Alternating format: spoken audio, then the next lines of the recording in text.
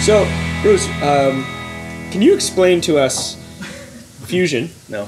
As Got another question? But no. I have pretend we're a room of scientists. We're your team, or we're engineers. How would you explain what it is general fusion is working towards?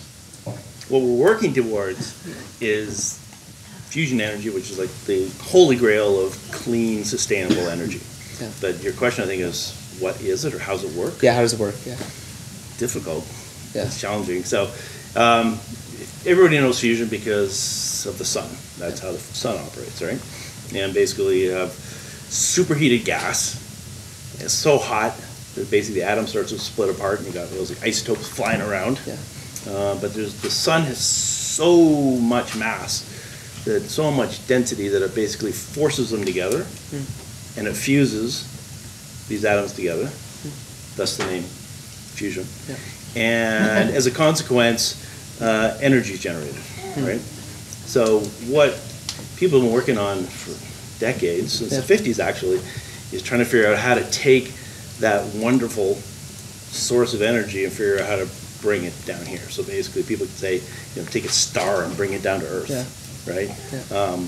But we don't have the mass, so we have to try to overcome that limitations with other things. Yeah. So in order to create fusion on Earth, there's all these little dials you can turn and different things you can twist, but the main one that we work with is heat.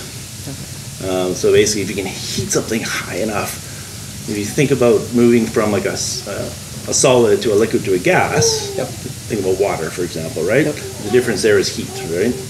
And as you heat it up, the particles start moving faster and faster. So if you can heat it up really, really fast, then it can overcome the fact that these isotopes naturally want to repel each other, and you can force them together, and then presto, you have fusion. Yeah.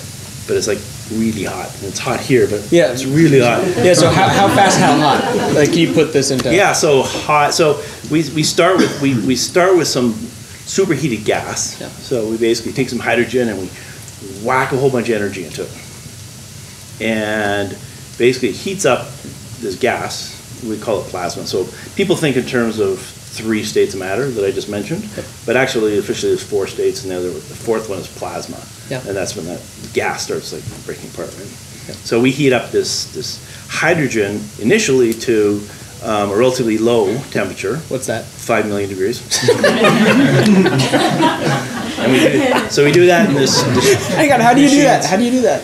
With electricity, basically. We just have these big capacitors. Yeah. And we slowly charge them up, and then whack. Yeah. We release the energy all at once into this hydrogen and create plasma. And like we're really good at it actually. But so we create this plasma at 5 million degrees. And then but plasma is a finicky thing. Yeah.